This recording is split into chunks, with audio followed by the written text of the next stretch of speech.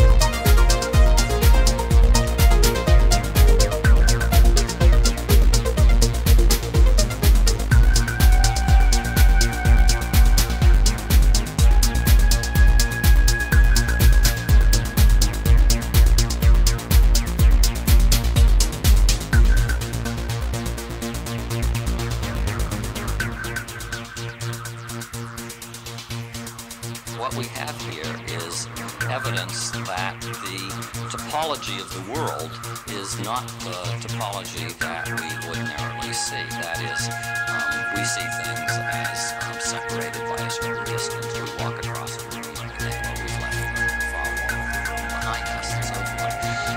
But there's an attempt to say, well, maybe things that from our macroscopic point of view appear to be widely separated